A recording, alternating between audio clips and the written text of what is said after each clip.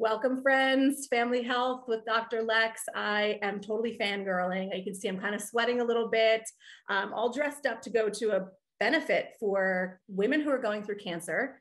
And it is apropos that my guest, who I've been following her career and admiring her from a distance for the longest time, she's a fellow NICOM graduate, board certified emergency medicine, founder, creator, coach, super mom of 5 kids and 2 sets of twins. She's a wife. She does it all beautifully, gracefully. Dr. Hala Sabry, thank you so much for doing this. I'm so pumped.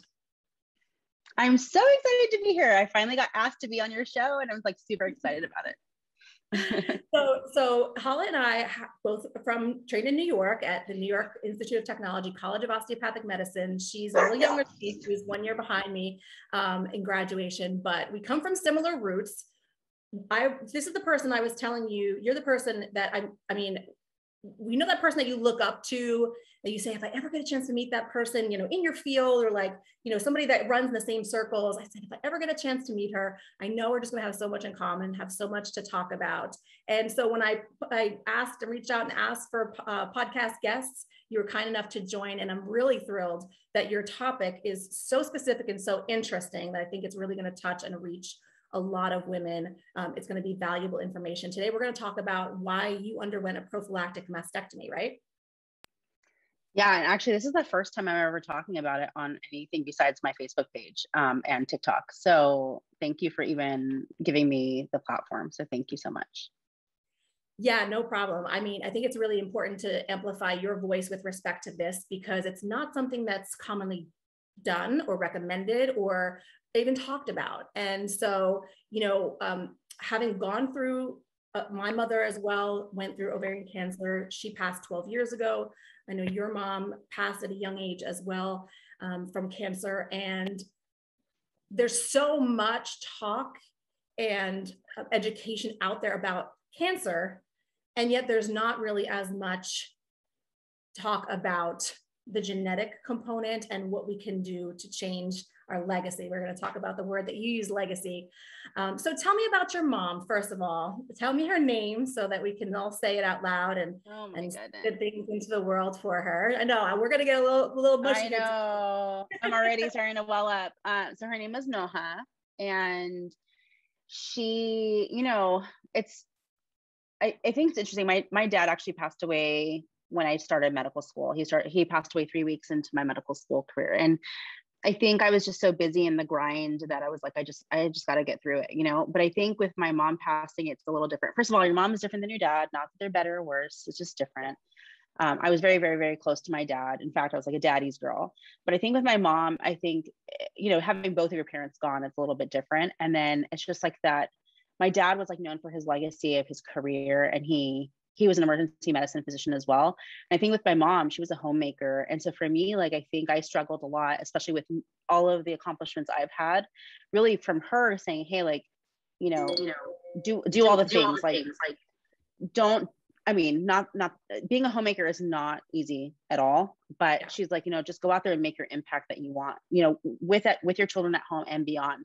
And so for me, I get like a little bit worried that her name or her legacy will actually be forgotten. So you just asked me what her name is like, so like it brought up a lot of emotion, but yeah, so she got diagnosed with her first lesion when she was 49. I was a intern, so I had already graduated medical school. And I remember the call, it was like super scary. She had a lumpectomy. And then a couple of years later, they found out that she had a recurrent mass, same side, that was missed on mammogram. And we could talk about why that was. And it was kind of, I mean, sometimes we just miss things. And sometimes, there's things that she probably could have done to increase the chances of them not missing it. And then, so she had a mastectomy, and that was, a few years later, right before I had my first child. And then when I was pregnant with my last pregnancy, right before I got pregnant, she had recurrence again. And she unfortunately passed away 3 months after that. And so it's been, kind of part of my life for a long time, but her dying wish, and I don't say that just like as a, kind of symbolic thing. She actually literally told me, like, my wish for you as I die, and she died a month later, was that you will complete a prophylactic mastectomy. And so here I am 4 years later, and yesterday was her birthday, and she actually died on her birthday. So that's like really like surreal. So yesterday was a 4-year anniversary for her. And this is the first year, and I was telling you this before we started taping, this is the first year I'm okay. And I think I just completed that part of her, the promise that I made to her. And then also like I'm sharing why, and I'm sharing that promise I had with her. And I think that, and I'm hoping that this will be her legacy of saving so many lives, even though we couldn't save hers. Yeah, I think, I mean, I have chills, you know, you speak about your dad and how he influenced your career. And my situation is similar. You know, my dad's an intensivist and pulmonologist, and I'm very close with him as well. And great relationship, of course, but you're right. There's something special about your mom. And there's something special about the fact that your mom, you know, told you that you could be everything and do everything. You could have it all and do it with grace and ease. You're a unifier of people. You've created the largest Facebook group out there, 116,000. Well, no, it's not the largest Facebook group, but probably for women physicians it is, but definitely not the largest in the world. Yeah. So you are, you know, taking her wisdom and inspiration and everything good that she gave to you, and you are pushing it out into the world exponentially. And you're right, she lives in you, through you, and her story, her name, and her situation is going to serve to educate so many people and help so many people who might not even be aware that this is an option, or that this is, you know, something that they should look into. So I'm really excited to amplify this story and just kind of, you know, provide a point of resource, point of reference for people to look for someone else who has gone through it, you know, who has done through it, who's kind of gone through the mental game. You know, I'm sure you were a little bit torn about fulfilling your mom's wish for you and, you know, making decisions over your own body. So let's talk about that for a second. First of all, why is a prophylactic mastectomy, why was it indicated for you? Your mom had breast cancer, and we know some breast cancers are genetic, but why in your instance was it even an option for you? And is it an option for everyone whose relative has cancer? Yeah, so I'm not a breast surgeon, I'm an emergency medicine physician, so I just want to preface with that. So why was it an option for me? Well, my mom was not the only person who died of breast cancer in our family. My mom, she obviously died of breast cancer.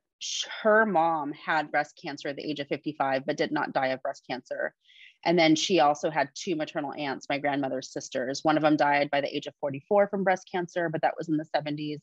And then the other one just had a unilateral mastectomy a couple of years ago at the age of 75, and she's still alive. And so there's a lot of people on my maternal side that have breast cancer. And so when my mom was telling me like, hey, you know, her exact words were, I know I'm not a doctor, but I don't think you have to be one to realize with all of the women in our family on my mother's lineage, that something, it causes our breast cancer. So even if the genetic testing comes back negative, that just means that they haven't discovered the gene yet. And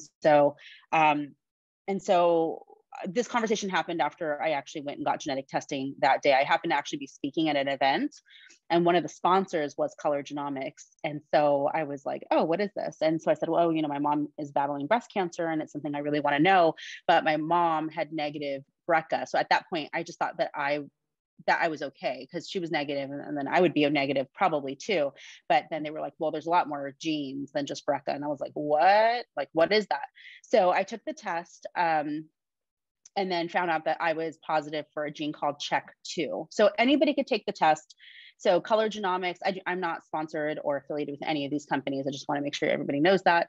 But I wish I was, because I think that they are doing amazing work. But Color Genomics and Invitae, and I think there's a third one that I don't know of, but that's really respected amongst the geneticist world. But you can go on their websites and you can order your own genetic test. And so I know there's probably lots of doctors listening to this and cringing, like, oh my God, they're going to get these results and not know what to do with it. But I think, you know, be smart about it. I mean, obviously you could have a lot of different markers that come back positive, but it's just because you have the gene for something doesn't mean you're going to get that disease.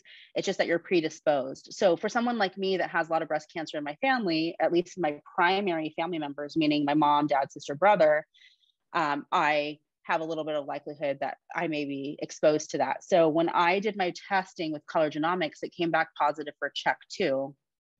And when I got the call, I was like, what the heck is check two? Like, I did not learn about that in medical school.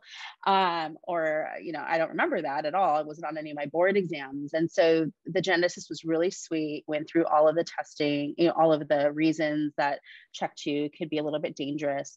And basically, and by the time this airs, and by the time anyone's seeing this, they may have found more about check two, but basically I have a higher risk of breast cancer, colon cancer, and thyroid cancer if I have a primary family member or a medical history that's concerning for it. And so I got that information in March of 2018, a week after my mom passed away.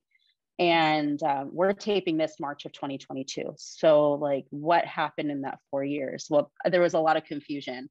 What do I do next? And am I candidate for prophylactic mastectomy? So all I knew at that point was I had an increased risk. And then the recommendations were get your colonoscopy starting now, and then every 3 or 5 years, depending on the situation. And then I was already doing mammograms, but now I had to do dual imaging. So a mammogram every year and an MRI every year. So every 6 months I was going for some testing. And that was kind of the recommendation at that point.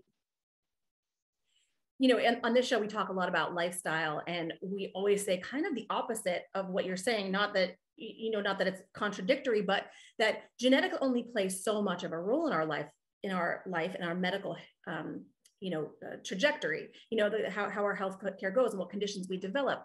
And we'll say for a lot of things like heart disease and some cancers and, diabetes and obesity, things like that, that we have a lot more control than we previously thought. We used to think genetics played a much larger role in some of those diseases. Whereas what it really boiled down to is that our parents and generations before us really kind of lived a much different lifestyle than we do now. And we coach patients and teach patients that, if you live a healthy lifestyle, for many things, you do not have to follow genetically in your parents' footsteps.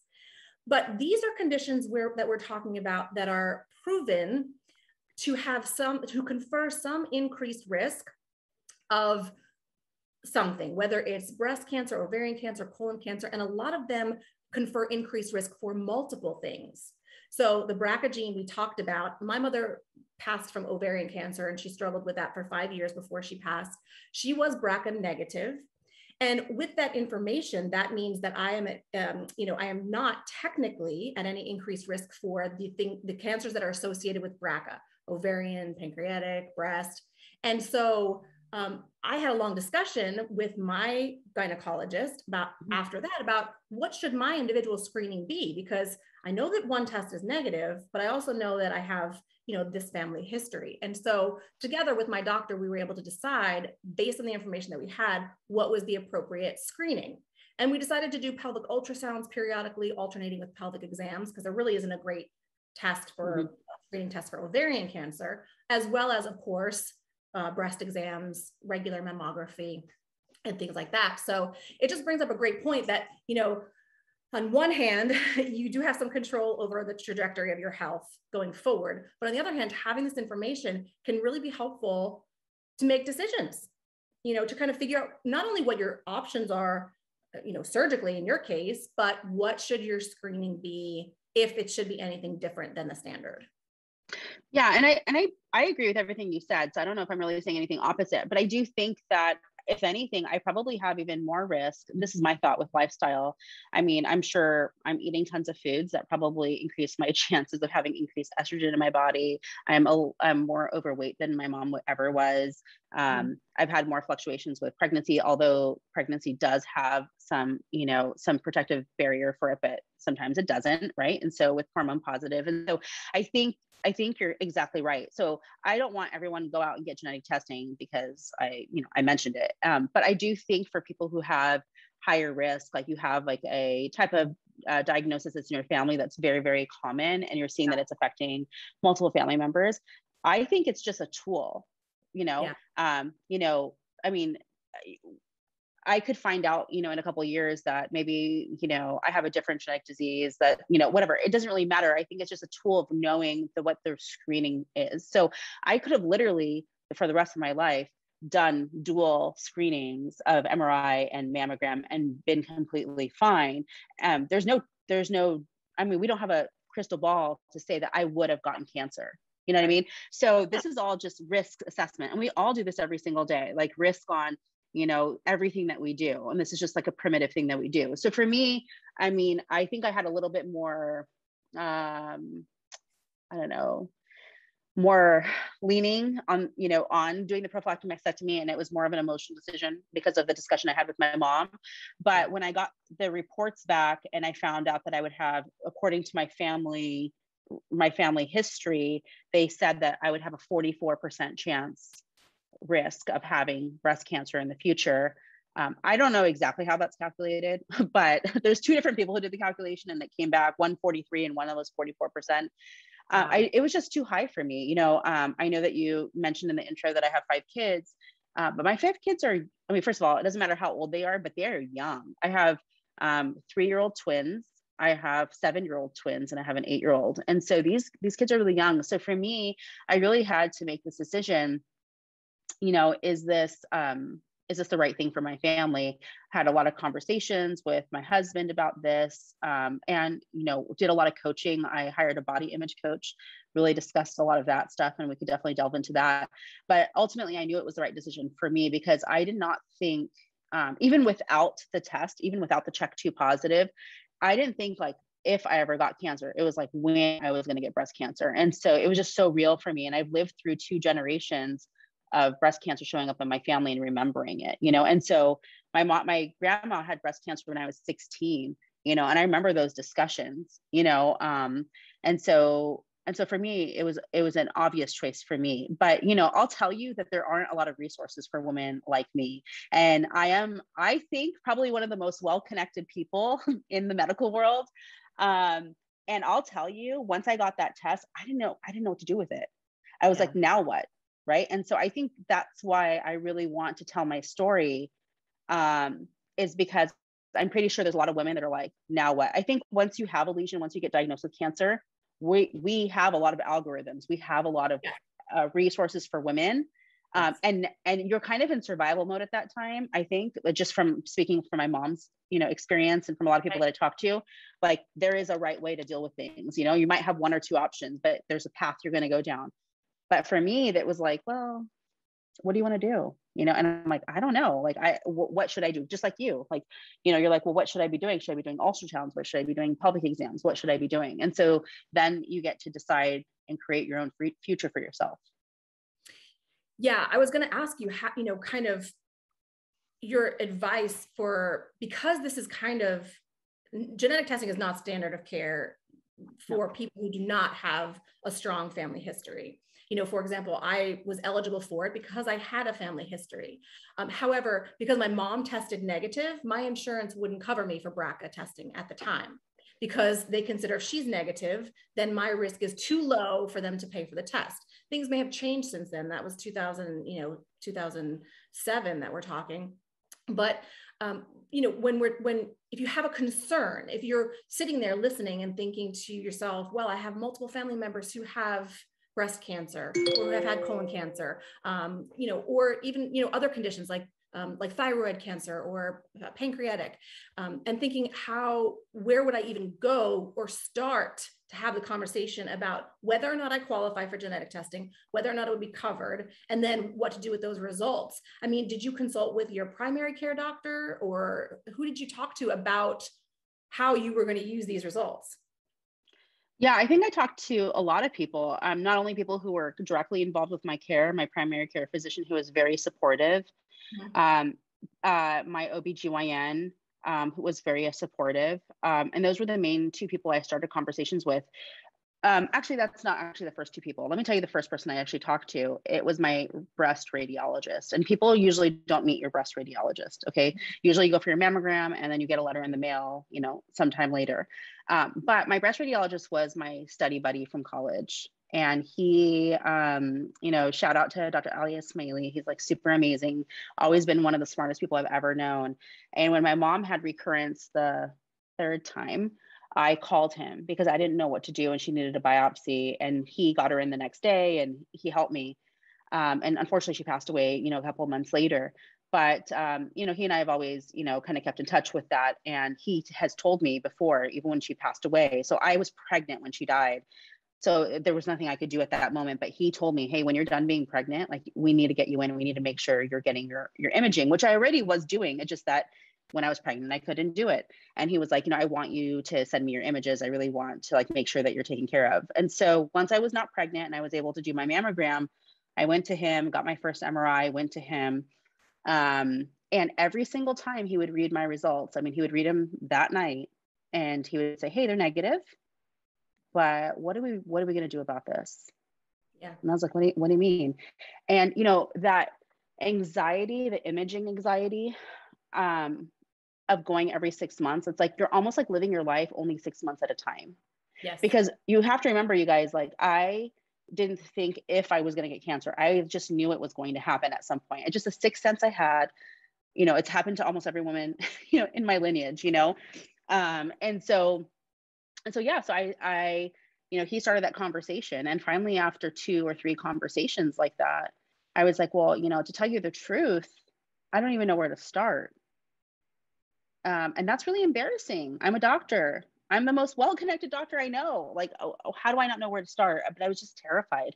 And he was like, okay, well, if you were my wife, this is who I would, send you to, because he reads a lot of imaging for a lot of different breast surgeons. And then I started, like, Googling, literally Googling, like, different breast surgeons. And I started consulting as many breast surgeons as I wanted. And I think I consulted, like, probably a dozen. Wow. Of between breast surgeons and plastic surgeons, and just, it was so much information. But I can tell you, it's not actually that hard. I think we make it harder on ourselves as women to make the perfect choice, but also there's not really good resources out there. So really, one, are you going to have a mastectomy? Yes or no? And we could debate that all day if you should be having that, but usually genetic risk, and you'll get your recommendation from your geneticist and whatnot. So are you going to have a mastectomy, and what is that going to look like? Are you going to have a bilateral mastectomy? Are you going to keep your nipples or not? And these are things that you're going to discuss with your breast surgeon. And then 2, what is your reconstruction plan? Are you going to go flat? Are you going to have reconstruction with implants, or are you going to have reconstruction with a deep flap like I did? And that's it. But even though I could say that in 30 seconds, like, that took me 3 years, you guys, 3 years to figure this out. Like, that is so insane that we have such barriers to education, some simple education, for patients. And if I couldn't figure it out, then I don't expect that, our patients that are non-medical to figure it out. You bring up a great point about breast radiologists. They are a tremendous resource. I mean, it's nice to have a super specialist on speed dial, but those are people that you can access, that you can ask questions of, that do just this. Usually breast radiologists specialize. They have additional special training to be able to read and identify and help you come up with a plan for your screening. But it sounds like to me your team that kind of helped you make the decision.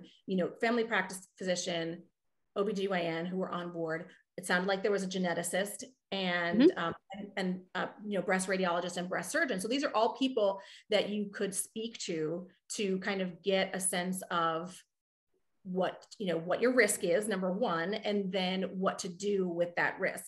And you mentioned that it took 4 years to kind of come to a definitive, from the thought of it to actually having gone through it. And anxiety comes in, and this is not just specific to breast surgery. This is specific to anything where, you can see, you can have a chronic condition or something that you are following, that you are tracking the progress of. And so when it comes to the risk and benefit, you have to take into consideration how much that anxiety component affects your life, because like you said, you could go for the rest of your life with screenings every 6 months and have it come up anyway, or you could have gone with a definitive procedure like you did, which was drastic. I mean, it's no joke. This is not a simple procedure here. When we say prophylactic mastectomy, we mean that you had both of your natural breasts removed. And so that was a definitive procedure that ideally eliminates your risk of breast cancer. Probably not to 0%, but probably significantly enough reduces your risk of developing breast cancer down the road. And then, of course, diminishes or reduces or eliminates that anxiety component. And that's such a big piece of who we are and how we function every day. that had to be big part of your decision. It had to be part of, your thought process for what this meant if you were to pursue the definitive treatment for your mindset. Yeah. And I think, I don't know. I mean, I had consulted, I think, I was so anxious. I don't think it's typical for someone to consult 12 surgeons, right? But I mean, in my world, I think that's normal. So I think, but it's funny because there was no a surgeon that said something different. Every surgeon that I met was like, take off your breasts,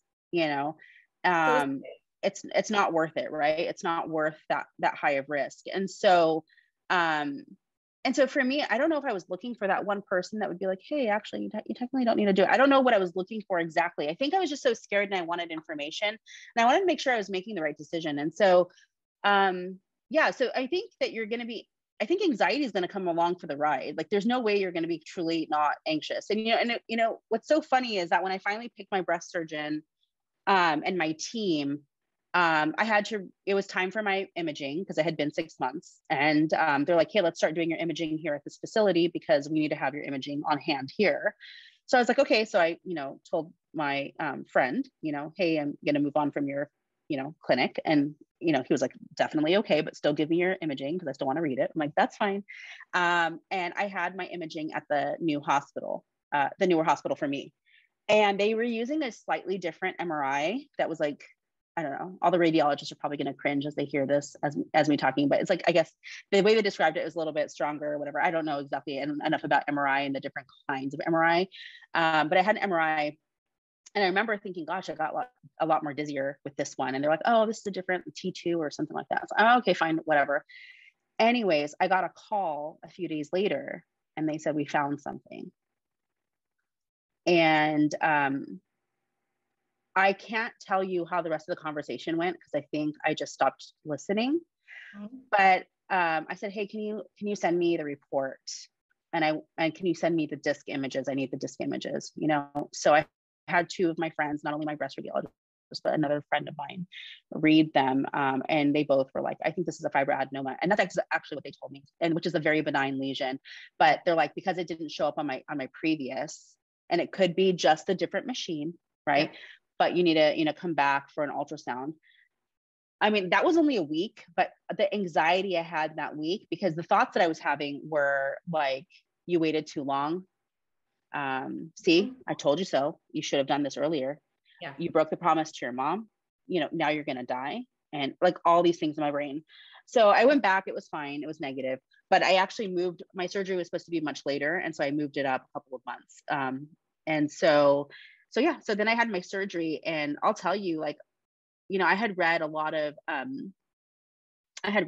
different stories about women who go for prophylactic mastectomy and they still find, an early cancer on their breast. And one of my friends, Dr. Thais Aliabadi, I don't know if anybody follows her story. She was one of those people. And so I had actually run into her. I was working on a TV show and I had brought her in to do a segment. And this was in August of 19. And she had come in and she was like, yeah, I'm having a mastectomy next week. And I was like, what? So we talked about it a little bit. And then she called me a week afterwards and was like, hey, I tested positive for breast cancer. And so it's on her Instagram. I'm not sharing anything that she's not already sharing it. I think she taped a documentary on it. But I remember thinking like, that's going to be me. So until I had my full mastectomy and I got that path result, that anxiety that you're talking about never went away. And now if you look at there aren't really, my surgeon, my breast surgeon, he does a lot of these surgeries and he's been doing them since like, I don't know, early 1990. And he says he hasn't, for a prophylactic case, he hasn't had anybody that had, any kind of cancer that came back later. Although they can never say that your chance is zero. It could just be less than 1%, but you're talking about, from 44% to less than 1%, I think is pretty good, damn try. And if I get breast cancer, then I can at least say that I tried really hard to prevent it. And, the average risk for any of us women is 13%, 13% of us are going to get breast cancer. And so I think for me, I actually don't have anxiety around that anymore. And I just got a letter, ironically, today I opened it and it was like from my hospital going, hey, our records indicate that you're up for your next mammogram. I'm like, no, I'm not, because I'm done with that stuff, So That must have super felt great. interesting. That must have felt great. From the time that you made the decision, I don't know if you can remember a day, but from the time you made the decision until the time you had your head cover on and you were getting rolled into the OR, how did you prepare for this massive change in your life? Because, as women, so much of our lives revolve around body image and, especially things that make us womanly, like our breasts. How did you mentally prepare for this process and what was to come, and how you were going to feel going through it and then afterwards? Yeah, I mean, I think it's so wise for you to even bring that up. And I think I knew that this was going to be an issue. I suffer with really bad body image issues. I've been a lot more open about it over the last maybe couple months. But this body image issue has really been around for about 20 years. But my mom, when she went through it, she went flat. I can't remember the details as to why, but she went flat and then she regretted it. And I completely support anybody who wants to go flat. Like, I just don't really know what my mom's situation was. I think maybe it was a financial decision. I'm not really exactly sure, but a couple of years later, she was really like regretting it. And so I think for me, what that taught me was like, there's a lot of body image issues with this type of surgery. It doesn't matter what you choose, what your reconstruction path is. So I decided to do the surgery maybe about seriously decided to do the surgery. Like I was taking the steps, like maybe a little over a year before I actually had my surgery. And I hired a body image coach. Actually, she's not a body image coach. She's a sex coach, but I reached out to her and I was like, hey, do you deal with body image? And she's like, all day long. I was like, all right, can I be your client? And I said, I'm having a mastectomy. I really don't know how to think about it or feel about it. I already don't like my body. So my fear is I'm going to be disfiguring my body, and my breasts were one of the things I liked, so now I'm going to cut them off. So like in my head, I'm like, why would I do this? And so working with her was really a godsend. So I committed that I would work with her until my surgery and then for a year after, and then decide if I was okay without her or not.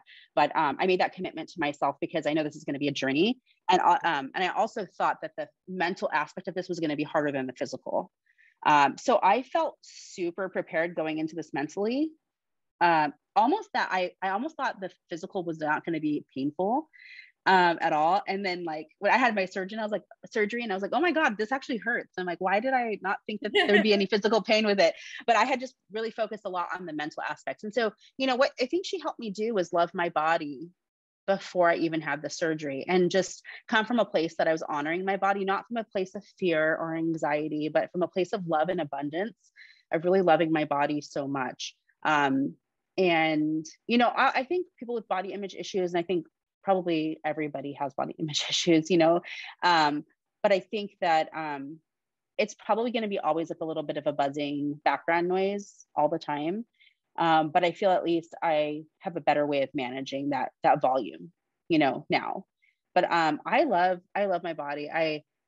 I love it now. Like I think I'm like so strong, and I just went on vacation, and like I literally would tell anybody that asked me anything remotely close to anything health-wise that I had a mastectomy. Like I was like celebrating myself. I was like, oh my God, I had a mastectomy. They're like, what? Like kind of a weird thing for a stranger to be talking to you.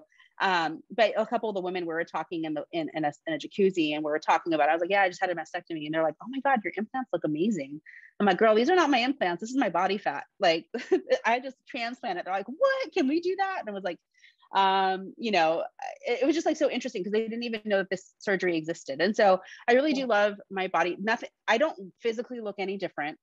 I don't look skinnier. I don't look bigger, nothing. My surgeons did an amazing job. But I will stress to anybody going through any type of surgery, like, especially if you have body image issues, like, please, please, please, whether it's a therapist, a coach, psychiatrist, it doesn't really matter. Like whatever your avenues are that you think you need help with, just get that help. Yeah, I mean, we spend our lives kind of, trying to push up where it's sagging and trying to suck in where it's, jiggly, and trying to conceal any lumps or bumps. We have we strap ourselves into these bandages and these bras, and it always in efforts to enhance what we love and, you know, kind of distract from what we don't love. And then you go through this life altering procedure where your body comes out different. And I was, as you were speaking, thinking how, you know, how do you love yourself after, you know, when you didn't love yourself before, you know, especially when you go through something this major. And this is not just an issue, you know, with respect to mastectomy, but there are so many changes related to anyone who's going through cancer treatment, or surgeries for, you know, like a lumpectomy or a mastectomy, whether it's unilateral, bilateral, that relate to body image and your intimacy, your sex life. You know, I interviewed a woman, fabulous doctor, Melanie Majoros.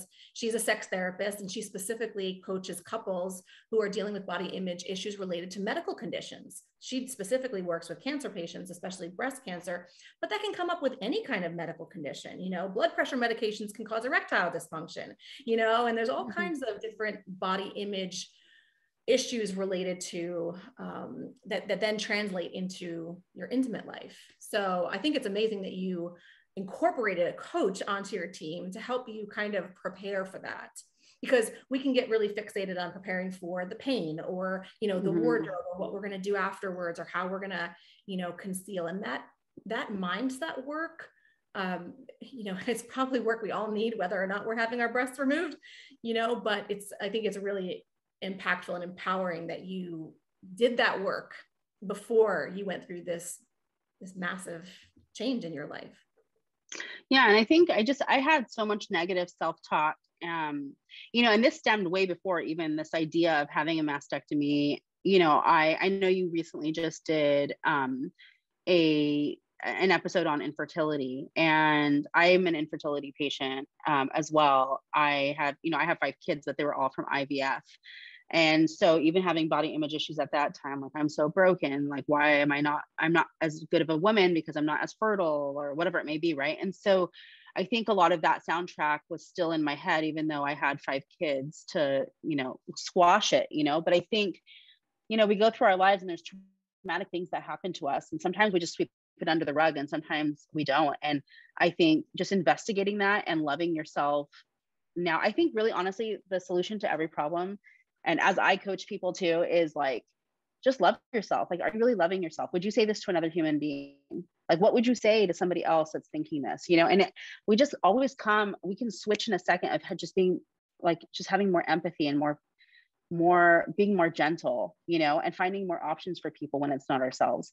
So I think I'm really happy I hired a coach to help me. And I wasn't naive to the coaching world before then. I think there's a lot of people that still think that coaching is like fraudulent and not needed, and it's for the weak. And you know what, if it's for the weak, then guess what, guys, I'm weak and that's okay, you know. But I've done a lot of really freaking amazing things, and it's because I'm able to manage my mind, you know. And so I think this is just one of the most amazing things I've done, is to give myself the strength to do this type of surgery and possibly break that generational trauma of losing, you know, a mom to cancer. And I'm glad. I mean, I know my kids know that I've had this surgery because they've seen the changes to my body, shield that from them. So like, they got to see the drains and they got to see the incisions and they got to see all of it. Not to traumatize them, but I just don't want to like hide it and make it like it's bad or it's negative. No, like, you know, mommy had to have a surgery, and they remember my mom, you know, she died from breast cancer. So I explained to them. So I think for me, I'm hoping that in my daughter's generation, when they're older, I have 4 girls, I'm hoping that we've figured out some more preventative things. I've read that there's a trial for some triple negative breast cancer injection. Don't even know if that's actually where that's at or if it's even true, but I'm hoping for something like that in the future. I mean, breast cancer is one of the cancers that has a lot of funding. So I'm really hoping that it's not only towards treatment, but it's also towards possibly some genetic, I don't know, mutilation or something that kind of takes this, you know, this possibility of this going away, you know, and maybe that will open up the doors to other cancers that we can probably squash.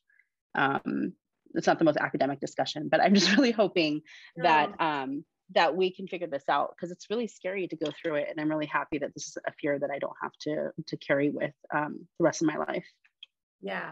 And I mean, I didn't want to talk science really. I just wanted you to be able to share your story Mm-hmm. because it is a really important one. And I mean, you coach on what kind of legacy you help women identify, what kind of life they're living, how authentic we are being in our own lives, and how much of our true selves we're giving to ourselves, to our families, and to our communities at large.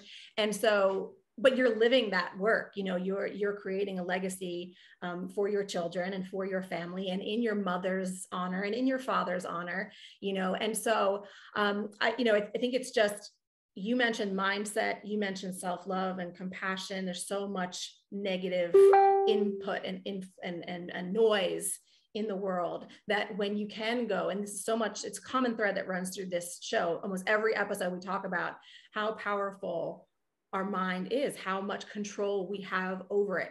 And I mean, these are hard decisions. These are actual factual medical decisions. It's not like you could, change your mindset over whether or not this is going to happen to you, or this, you should have this surgery, but your whole mindset about just the whole process.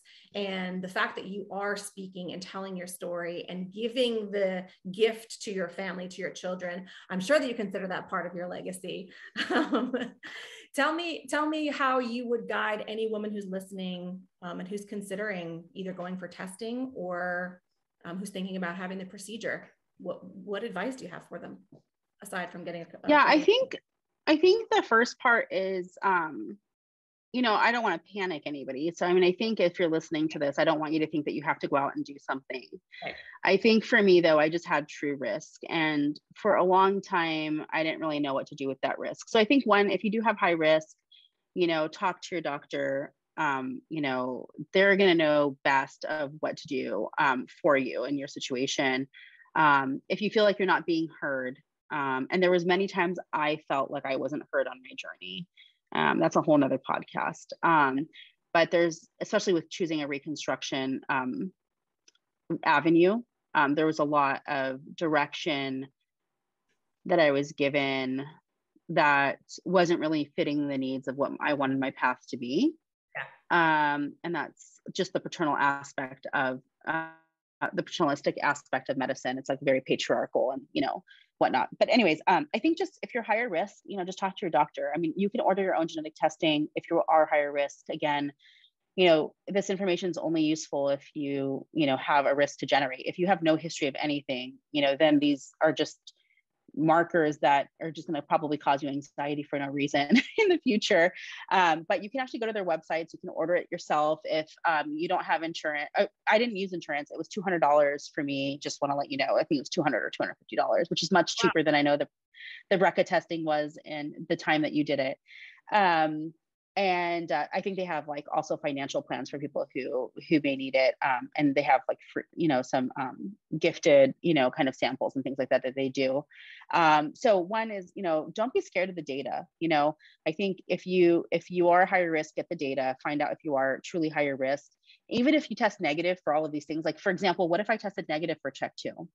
What would have been my next step? Well, I would still pursue trying to find out how to get a mastectomy. And so I think that, you just have to have the data in front of you, whether that's your family history, whether that's genetics or whatever it may be.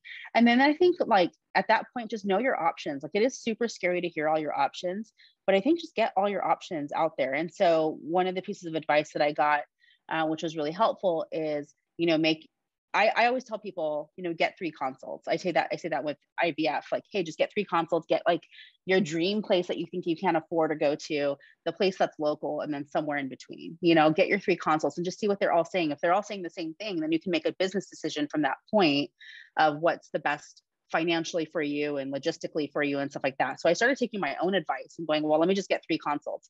And then it was like, wait, let me get 3 more, because I started figuring out the reconstruction path is very stylistic. And I started kind of understanding a little bit more about like the business aspect of medicine and what surgeons can do certain surgeries and what surgeons can't do certain surgeries. And so it took me a while to find out the right people to consult for my situation. But I think that not being scared of getting that information. And so one of the things that the pieces of advice that my coach gave me, as I started saying earlier, was every time I would go to a consult, I would walk out and I literally write down everything that I remembered that they said, because it can get very confusing. You talk to a whole bunch of doctors and then, you're like, I don't remember what he said, but she said this, and whatever it may be. And then at some point I put like an end date, and I was like, this is where my discovery ends. I did discovery from December to March. And I was like, okay, when it's the anniversary of my mom's death in March, I'm going to make a decision. Who's my breast surgeon and who is my plastic surgeon? And I made that decision. I was honoring my, timeline, and I made my decision and I moved forward. So I think, that's my advice. That's how I did it, is really just, don't be scared, get the information, and then make your decision. And even if your decision is that I'm not going to do a surgery, that's fine too. But I think just, taking that process and making sure that you have control over those decisions, I think is like really important. But I'll say, like, take a step back from that. Like, even just learning from my mom and from a lot of people that have gone through this path, like, and it's really hard to say this to women because like there's so much patriarchy. So I know you will hear me, but I don't know if it will really be heard, is like, you are worth it. Like, you are worth every step of this path. Like, you are worth investigating your life. You are worth investigating what the options are that you have for yourself. And I think that a lot of us, there are studies that show that by the age of 8, girls think that they're not as worth as much as boys, and just because we became doctors, or just because you're listening to this podcast, or a YouTube channel, and you are being like that, that's not me. Think about one thing that you withhold on because it's either too much money for yourself or whatever it may be. And you will find things that you are depriving yourself of. And I can give tons of examples of this in my life. And I know if I'm doing it, then, other people are doing it. So I think it's just knowing that, you are worth investment. You are worth saving. You are worth, doing all the screenings for. You are worth all of that. So whether that's you're putting off your mammogram because you're like, oh, I don't have time, the kids and blah, blah, blah. And, or I don't have insurance right now, I might not be able to afford it. Well, there's free mammograms, there's a lot of things out there. But if you're in your own mindset about, oh, I don't have access to this stuff, at least state that and let people help you find the access to that stuff. I agree that we have a lot of barriers to healthcare. We have a lot of barriers to a lot of access to resources. I'm not saying that, but if you just tell the right people that you need help, people want to genuinely help you. And I'm one of those people. I want to help you listening, but I was the person who needed help and I didn't know where to go. And so I started off by, asking my friends that were breast surgeons, my friends who are breast radiologists, like, hey, what would you do in this situation? And then they helped me. And I think all of you guys probably have friends too. So just know you're worth it. Don't let your fear paralyze you. Don't let your anxiety paralyze you. Get the facts and then make a business decision off of it. Like, as if you're just, not an emotional one, just a business decision, like what's right. For me, it was, this statistic is a little too high for me. I'm not comfortable. I got to do it. And then, there was a lot of other things that came up, like, oh my gosh, how am I going to afford this? How could I take time off work? All these things. Right. And so then I got to work through all of those problems my beautiful brain offered me right after. It was like freaking out, like, who's going to take care of the kids? How are the kids going to handle this? Is this going to traumatize them? How's this going to affect my sex life? Is my husband going to truly be okay with it? Am I going to end up in divorce? Like, all these things came up in my brain, but then I got to actually address it and not wait until I had cancer for me to address the same problems. At that time. So that's a long-winded answer, but that's my answer. So if anybody ever has any questions about this, obviously both you and I probably answer them, or, please go to your doctor and answer to get the answer. The long-winded answer was so perfect because you brought up so many valuable points. First of all, you and I both see, I work in hospital medicine, you work in emergency medicine, and we both see the unfortunate case of the person who comes in and it's too late for everything because they didn't take care of themselves. And on the other hand, you and I are both educators. We are both in the space where we want to, I think all doctors want to teach and want to educate people about what you should do and you could do to potentially help yourself, save your life, improve your quality of life. But it's a great point, first of all, that you bring up that, just don't delay all of the things that we recommend screening for: your yearly physical, your cholesterol level, your mammogram, your colonoscopy. There's science and research behind that. We're not just trying to, send you for unnecessary testing. We know that they do help to determine what the next steps are. They can be life-saving. So the fact that you just kind of, I pointed out that, you're worth investing in yourself. You're worth in exercising, and you're worth eating a healthy diet, and you're worth, pursuing your hobbies and your friendships and your relationships and your intimate life. These are all things that are important, that make you whole and human. And I think that far too many people, especially with telemedicine these days, which I love, but far too many people don't have a established relationship with a primary care doctor who can help them, who can talk them through, who can help them make decisions, who can say, hey, you need to get your mammogram, kind of nudge you along if you're not taking care of yourself as well as you should be. So that's the first thing that you mentioned. The second thing is that, I've been in your shoes as well. It's a different podcast and different story, but you mentioned that, we know we have friends in every specialty. You're like you said yourself, you're one of the most connected physicians that you could probably call any one of your friends on speed dial and have information or access to medical care immediately. And most people don't have that.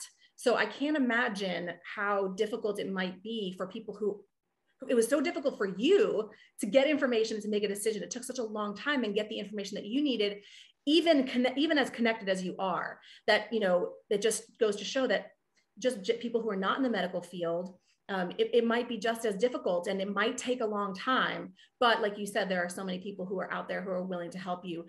The other thing that you mentioned that I loved was you talk about, if you're not feeling heard, one of the things we talk about a lot is, you need to connect with and work with a physician team that their approach is in line with your goals for your own body. If you're going up against a physician who is, who is giving you directives and maybe not letting you participate in the conversation, or someone who is holistic when you want more evidence-based, you're both going to end up frustrated. So interviewing and going and getting a couple of opinions to find somebody who really is a good fit and can really help, hold your hand through this, is of utmost importance. And I just want to say, before we wrap things up, that I think your mom would be so proud that you are living her legacy, that you are, not only that you fulfilled her wish for your health, but that you're living, in her likeness as a mom and as a woman, and that you're doing all the things that you want to do and are capable of doing. You are the creator, you are the founder, you are the doctor, you're the coach, you're the mom, you're the wife. And so I think that she would be really proud of you. So I will be sending all of my loving energy into the world for Noha, and I will say her name with my family in her honor. Thank you so much for being here. Before you go, I just want you to please let my friends know, of course, please let my friends who are listening know where they can find you if they want to reach out, if they want to follow your story. I think you provide so much valuable information on your social media, or if they want to work with you as a coach. Yeah. So I'm on a lot of social media channels. So basically, if you just Google my name, Hala Sabry, I'm everywhere, and I can give you links for that. But on Facebook, I'm Dr. Hala Sabry. Same with TikTok and on Instagram, although I'm more on Facebook and TikTok than anything else. I do coach individuals, but I do want to make a disclaimer. I don't coach on like I do coach on body image, but I don't coach on like mastectomy personally or anything like that. So I think, but I do focus on mid-career women who want to create legacy. And that can look like in different ways. Like for me, it was, making sure I'm around long enough to even have impact, but, I'm all about innovation and recreating, kind of myself and my career. And I've done a lot in my career. And so for the women who are just kind of pausing and thinking like, why am I doing all of this? Like I'm a high powered woman and I've already broken the glass ceiling, in my family. But now what, and I feel like I'm living on cruise control, and I feel like, why am I doing all the things? Like, that's really what I coach on. But if you ever have a question about mastectomy, obviously I will answer everything. I answer every DM that I get, that I see. And I can always like help you find, a body image coach. I do coach on body image, but it's not my niche. But it comes up in so many different ways. But find me. If you have any questions, find me. If I can't help you, I will help you find the person who can help you. Because I'm pretty well connected. So Thank you so much for having me. I really, really appreciate it. Oh my gosh, I'm so grateful that we finally got to meet. I'm so grateful that you shared your story, and I know that so many people will appreciate the information and advice that you've given us. Go follow Dr. Hala Sabry on social media, and I mean, her story is incredible. She's an incredible human, and I just feel lucky to know you and have met you. Thank you so much for being here. Thank you. Bye. Bye.